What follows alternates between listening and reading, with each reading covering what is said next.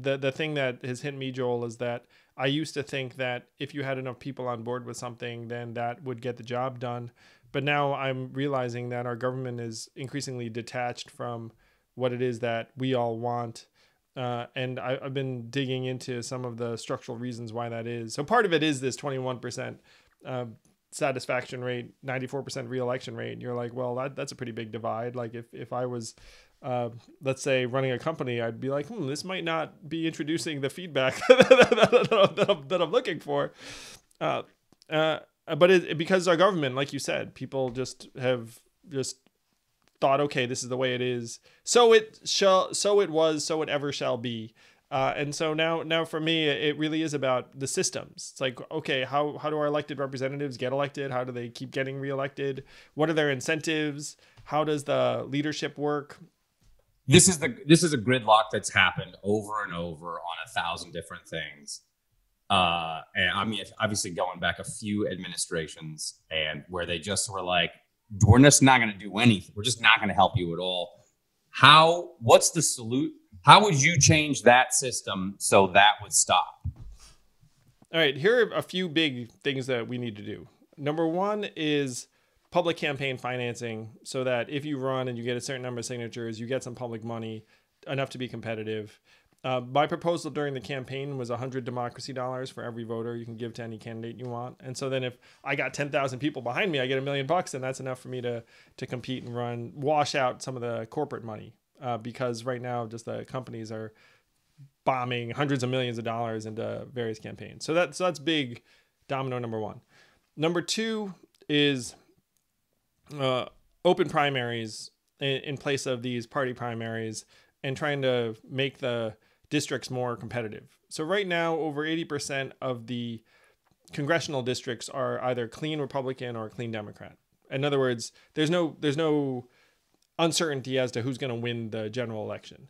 And so if you're a member of Congress in one of these safe seats, then you don't care about compromising with the other side. You just care about not getting primaried by someone in your own party, typically someone much more extreme.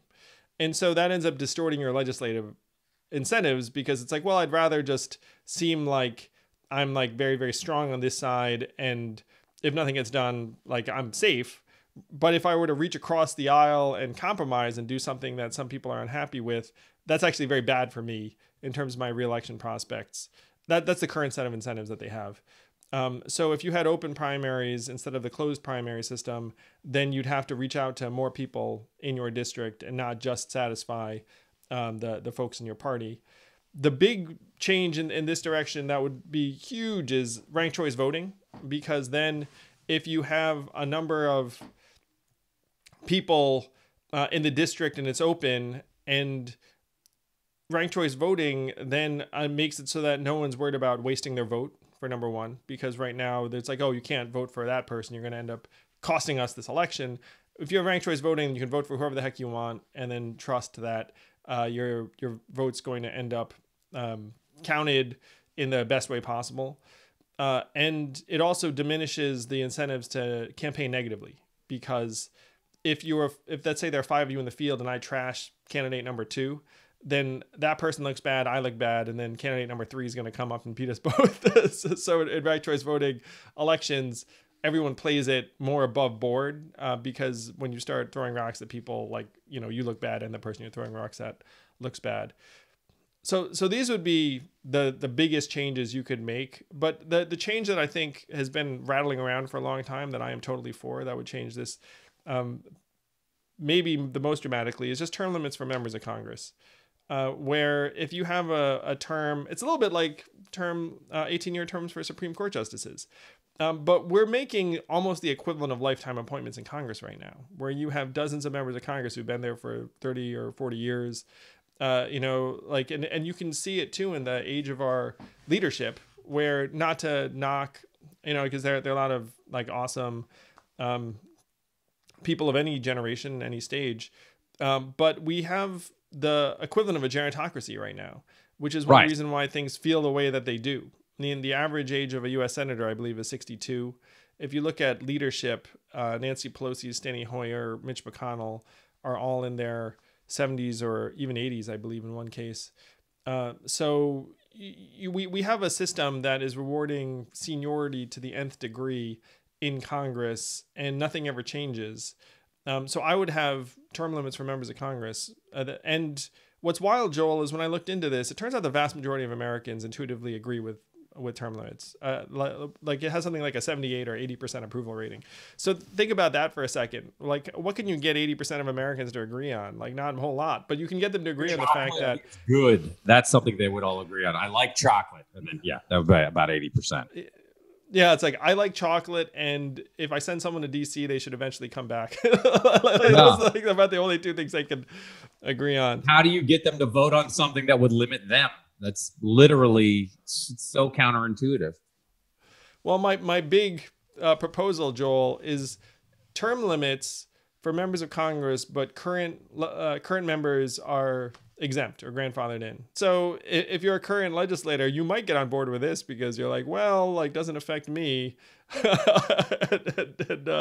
it turns out Strom Thurmond was actually still alive, and he was like, it's fine with me. I'm 125 now. And yeah. How long did he last? He was like there when he was 94, something like that. Yeah, he got up there.